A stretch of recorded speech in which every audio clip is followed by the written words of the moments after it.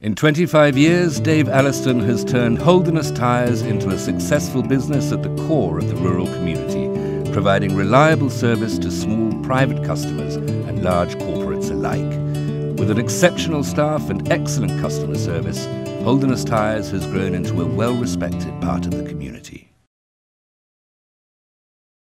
As a result of Matthew Williamson's determination to offer elderly and vulnerable groups the pleasure of having hot meals cooked from fresh ingredients, Nancy's Larder provides a high-quality meal by delivery service cooked to perfection each day.